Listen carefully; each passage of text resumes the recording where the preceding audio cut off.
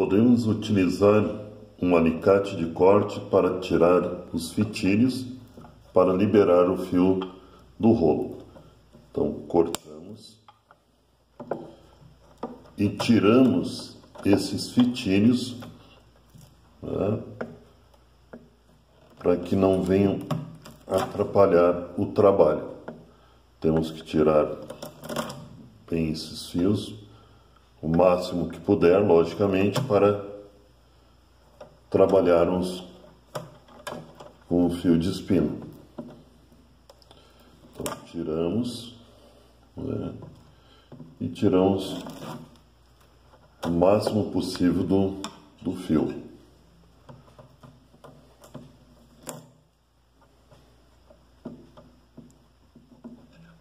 Então, vamos tirar aqui também.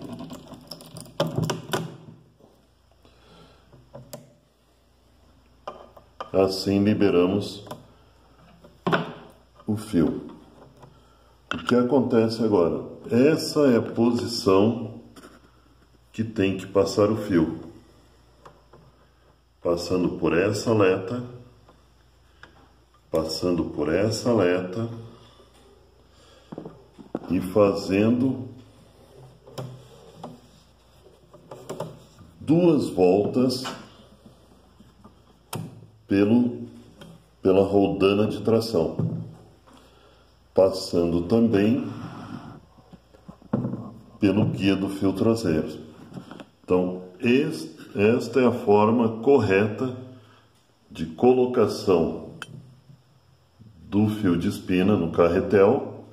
Ele tem que passar pela aleta, passando pelo guia do fio, passando por essa outra aleta e dando 2 voltas na roldana de tração, passando daí pelo guia do fio traseiro.